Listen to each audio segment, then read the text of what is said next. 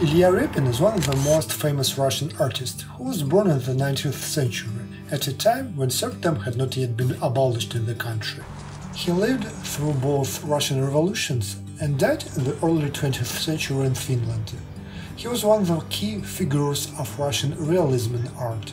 The key aim of this artistic direction is to capture reality in most precise and unbiased form. As an example, we can pay attention to the painting Burlaki on the Volga River, which brought all Russian fame to Ilya Repin. The painting depicts exhausted people pulling a laden vessel floating on the Volga River. Not surprisingly, this painting became a subject of criticism for some officials of that time in Russia.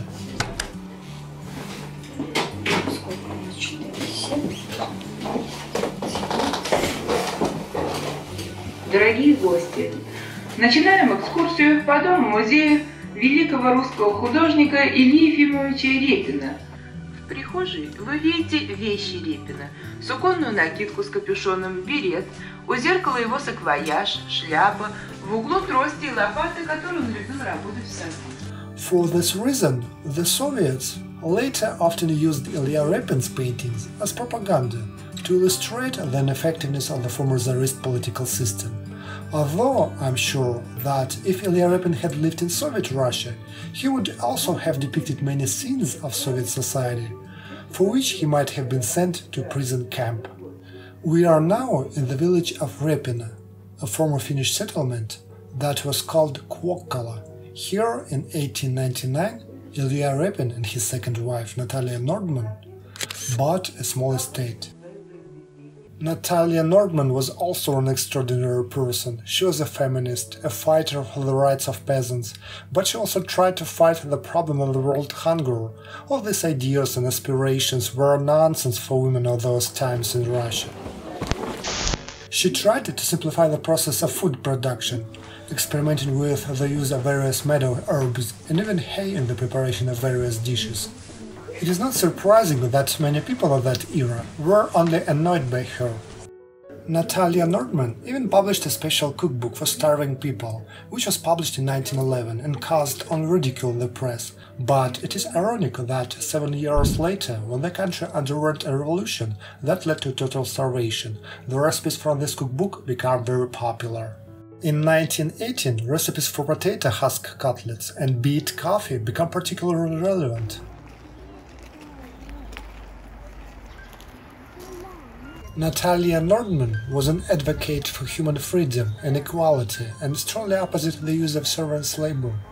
To minimize the labor of servants, the estate boasted a rotating dining table with drawers for used dishes.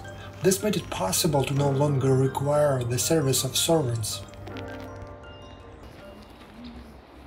Natalia Nordman has more than halved the number of meals prepared on the estate, which has reduced the cook's work time from 17 hours to 8 hours a day. For many guests visiting Ilya Repin, this was weird. Natalia Nordman died in 1914, and after the collapse of the Russian Empire in 1917, Ilya Repin and his estate ended up in another country. Kwokkala, where Ilya Repin's estate was located, became part of Finland. In 1939, Kwokkala, later known as Repina, became part of the Soviet Union again.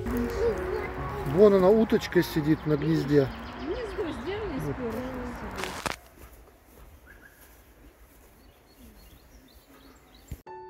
The nature around the village of Repina is very picturesque. It's not surprising that Ilya Repin chose these places to build his house, which was his creative studio. Here, secluded from people in the pine forests on the shore of the Gulf of Finland, he could quietly engage in creative work.